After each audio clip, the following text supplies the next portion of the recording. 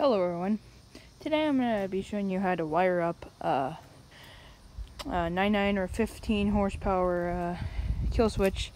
The years that it'll work on are 1977 through 1986. So here's just a standard motor. This is a 74 but with CDI ignition. So it'll work on any CDI ignition motor. For the 15s and the 99s, I can't tell you if it will work on other horsepowers, but I know it worked on this. So what you want to do is you want to buy like one of these. You can see that it's just a little unit you can buy off of eBay. You can just look up like tether, kill switch, kit, or whatever. And once you get that, it comes with this wire, and there's a ground, and then there's like a little pin connector.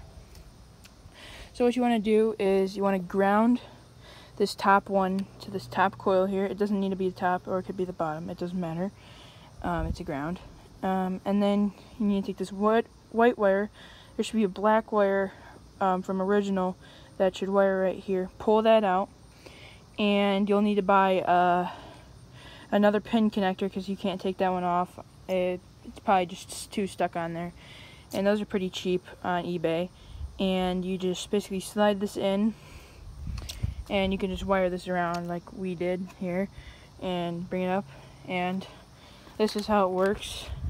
I'll show you here. So as you can see, the motor is running just fine, and once you pull that, it cuts right off. And there's another way to kill it, so you don't have to pull that every time and wear that. And you can just press the stop button here, and it works really well. I've had no issues with this, but I've only had this concoction for a day or so now, so I don't know how long in the long run it will hold up.